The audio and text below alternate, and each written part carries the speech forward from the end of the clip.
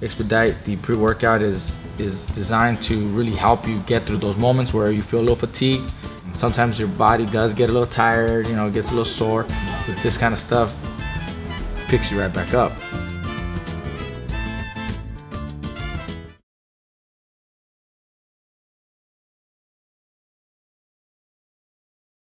Yeah, Vasyl Lomachenko fight, and you know, Loma against Crolla. Ramirez back in action. We have this Indian star, Vijender Singh, who's selling a lot of tickets. He's a real good super middleweight. So we're very excited with the card. Barboza is going to fight Alvarado on the card. I mean, it's going to be a great night of boxing. Are you excited to try him out here in Los Angeles, a big market? And try who? Lomachenko, and let's see what he's doing. We had Lomachenko in Microsoft, didn't we? That's true, that's true. Right? I mean, obviously his best market is in New York, the East Coast, because there's more Ukrainians there. But, you know, Loma's transcended just being a Ukrainian fighter. I mean, he is a world-class fighter that everybody wants to see. Yeah. I don't think it's no secret that here in LA, in Southern California, you pretty much need a headline Mexican fighter to bring a lot of the crowd because of the fan base. With Mikey, let's just say that he's supposed to lose, and he loses his next fight with Spence.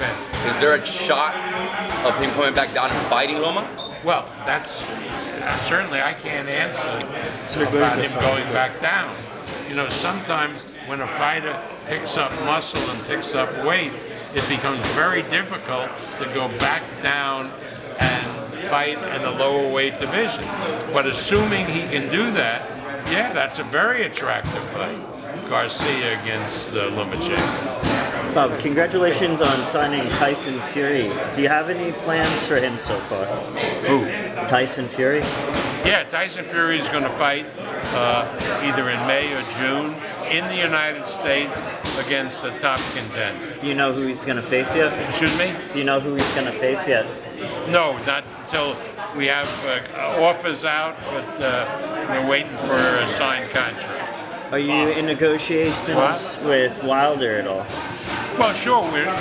Wilder apparently is going to do an interim fight as well on the 18th, I think, and then hopefully we can match him up because we tried to sign Wilder, give him a tune-up fight, then have him fight Tyson Fury, but they decided to do the tune-up fight themselves, which is their prerogative. But we're still obviously open, and we'll sit down with them to do a match between Fury and Wilder sometime the end of this year. How do you think Wilder Fury, how's it work out? Does it have to happen on ESPN? Is it a cross-platform? It is a pay-per-view event, or pay-per-view event. You can have more than one entity distribute that event. You know, those are problems that within 2 or 3 days you can work out. Those aren't major problems. There's an issue of who does the pickup, whose announcers are used, but you can solve those problems relatively easily. This is not rocket science. Now, if you don't want to do the event, then you can use those issues to block the event from happening. But these are issues that are easy to solve. So would it have to be like ESPN, Showtime, pay-per-view together? Well, we don't know if Showtime will be involved. We don't know until we sit down and see what's what. We don't know. I mean, what is everybody bringing to the table? I mean, it's wonderful to have ESPN and Showtime or ESPN and Fox doing the distribution. But hey, who's putting up the money for the damn thing? I mean, you know, that's, you know, if Showtime is backing their guy and we're backing our guy, and that's how the money, well then I'm sure they're entitled to do the distribution. But if ESPN is putting up the money for the whole show, why would you need somebody else to be a distributor? Do you still hold fast that Showtime's on its way out? Do you still feel that way, Bob? You have to understand The world is not about boxing. Showtime's competition is Netflix, just the way HBO's competition is Netflix. And HBO realized they need all the money in their budget that they have to develop new series and that they can use as an answer to Netflix and also to please their customers. Showtime is virtually in the same position. So therefore, when I say that I think they will be out of boxing, it's because that is logical, not because they're not good network to show boxing, not because Espinosa is not a good programmer. Nothing to do with that.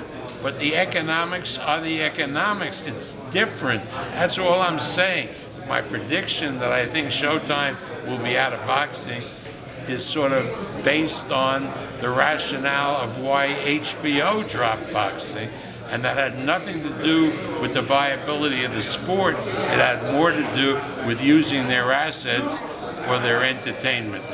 Bob, speaking of economics, can you share a little bit more details on the negotiations you guys held with Gennady Golovkin? Because today is to hold a press conference with DAZN to announce his partnership. In terms of what he demanded or asked for. Well, I don't want to talk about that. That's not right.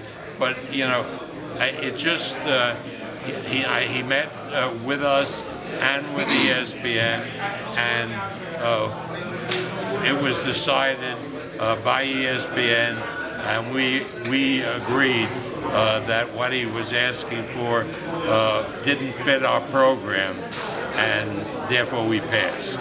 I would imagine that you would consider him a bigger name than Tyson Fury, going with Tyson Fury over Gennady Golovkin. What was the deal breaker between those two? Tyson Fury is, in my opinion, the best heavyweight in the world, and he's in his 20s.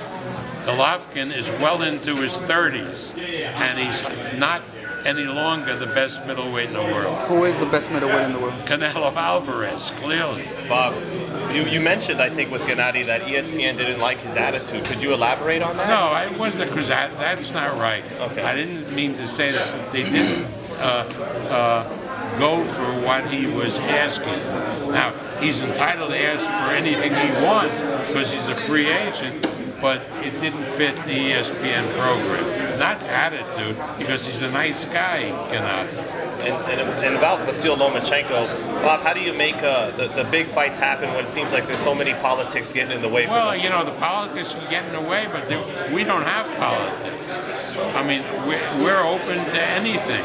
You sit down, you talk, and so forth, and eventually, you know, you say, well, we're not going to allow this fighter to fight Lomachenko. Okay, but so what do? We build up a guy like Teofimo Lopez, and he against Loma, if everything works out later this year or beginning of next year, is the biggest fight by far in the lightweight division. Is that so? Because Teofimo sometimes seems skeptical that Lomachenko would be matched with him. I don't know why he's skeptical. I mean, but you know, I can't account for any guy's attitude. But Teofimo knows how close we are to him, and we would work very diligently to make that fight when the time comes. There's no reason why he would say, I mean, I don't think he's saying, maybe he is, that Loma won't fight him because he's afraid of him, but that's stupid. Maybe it's because he kind of feels he's ready now, but obviously you guys, maybe he feels he's ready now, but obviously you guys want to guide him into this fight, not just throw him in there. In order for that fight, Teofimo against Loma, to be really a saleable fight, Teofimo has to prove himself a little bit more. So we have him in on April 20th against this Finnish kid who's the European champion, who's rated number 2 or 3 by some of these organizations, and that's a test. That's certainly a test for him. And if he comes through on that, and then maybe we put him in with Pedraza later. Pedraza gave Loma hell. And if Teofimo handles Pedraza, well, then people will say, hey, he's really competitive with Loma, and then you do the fight. But now to put Teofimo in, well, who knows if he can be competitive with Lomachenko. How special is Teofimo as a fighter? Because you said Floyd, Manny, and Loma, you called it on that. Teofimo reminds me so much, his attitude and everything, of Roberto Duran. You know, confident, real sharpshooter, great puncher, you know. But again, it's early, you know. He's a work in progress. I think, and we have really high hopes for him, but, you know, I don't want to put him with Loma unless he's ready, you know, to get, I don't know, to beat Loma, but at least to give him a good fight. Bob, you said it yourself, Pedraza gave Lomachenko hell, to quote you. Were you surprised with that? And two, what does that mean for someone like an individual, Gervonta Davis, who walked through a Pedraza and then he gives a tough fight to Lomachenko? Gervonta Davis is using the name of Loma to get a little publicity. They know our number. They have no intention of putting Davis in with Lomachenko. One thing you can say about Floyd, with all his bravado, is Floyd knows boxing. No, but he did have a better performance against Pedraza over Lomachenko. There's no doubt about that. Yeah, but Pedraza was really not the Pedraza that there is now. Pedraza at that point was unhappy with Lou DiBella, and he wasn't training well. And so I don't think that was a fair test. Do you feel for Loma at all, though, when he wants these fights and for whatever reason he just can't? What fight? He's fighting Davis and he's fighting the top contender ordered by the BA. Then he's going to fight Comey, the IBF champion. So what fights isn't he getting? Well, everybody wanted to see Mikey and Davis, but, you know, things get in the way. Nobody wants to see Davis. Davis wants to see Davis. Davis isn't even a lightweight. But as far as Mikey is concerned, after Mikey fights Spence, if he can get down to 135, we'd love to do that fight. Are those competitive fights to you, though? Do you think those are 50-50 type fights for Lomachenko? No, they're not. Lomachenko, there is no 50-50 fight for Lomachenko. Lomachenko is a talent that comes rarely. But Mikey is capable of doing a good fight with Lomachenko. Does Loma cap out at 135? Yes, I mean, he's small. I mean, you know, if you ask what his best weight was, it would be featherweight. So, but you know, and all the guys he fights now at 135 are bigger than him. And now to put him in at 140 or 147, I mean, that's not fair. I mean, watch what happens this weekend. I mean, Mikey's a tremendous fighter, great boxer and everything, but Spence is a welterweight, and a big welterweight, and Mikey has nothing to hold him off with. You know, Manny was able to beat bigger guys at Manny was able to beat bigger guys at one small point in his career. Who did he fight bigger? One guy, Margarito, bigger than 147. But he never went above 147, except that once with Margarito. Those guys at 47, they were bigger than Cotto and De La Hoya. But again, Loma is fighting guys at 135, all of whom are bigger than he is. Linares was bigger than he was, Pedraza, but he's fighting at 135. That's the weight he's fighting at. Would you be shocked if Garcia pulls it off and beats Spence, or just? Well, I would be very, very surprised. Listen, I've been around this block. I did a fight in 1974 with great fighters.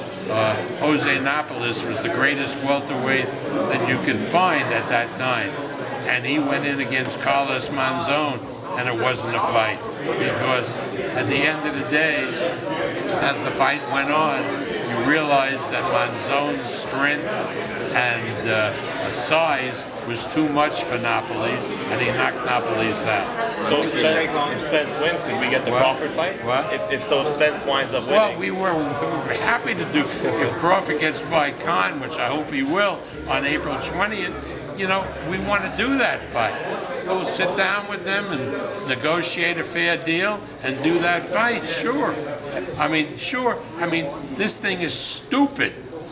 And really, on the other side, you know, when Fox lists the best welterweights in the world and doesn't have Crawford's name on it, I mean, give me a break. I mean, the Fox network is not supposed to be Fox News, which you know everything is crap. So is that fight merit? It's big enough now, well, Crawford Spence? If Spence beats Mikey, it's good to absolutely. March 17th, the young prospect, Michael Collin, St. Patrick's Day. Can you talk to us about his event, his fight, and his plans for him in the future?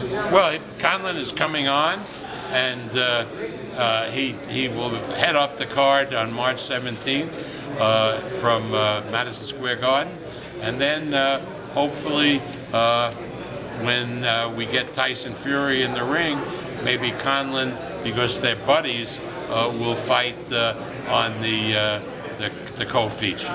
Did you get a chance to see Sean Porter fight this weekend? Without, I don't want to comment about that. I mean, I have never felt that Sean Porter was anywhere as like an elite welterweight. I mean, he's a he's a nice kid, decent guy. He didn't win the fight Saturday, but you know, whatever the officials gave him the fight.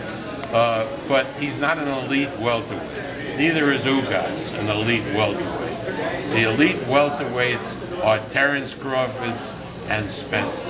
What are your plans for Zurdo? How quick trying to go for winning his fight at his debut in the 175? Zurdo is going to test out 175 April 12th. If he decides that he's comfortable fighting at 175, we have 3 champions that fight for us in the light heavyweight division. We'll put him in against Votzik or against Kovalov or Beterbiev. And so he'll have his choice. If, on the other hand, he feels that he should stay at 168 as super middleweight, then we'll match him.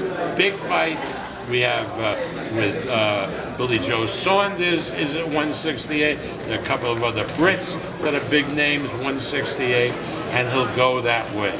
So I can't, and I've sat and we've talked with him at length. The decision is going to be his, whether he wants to go up to 175 permanently or stay at 168.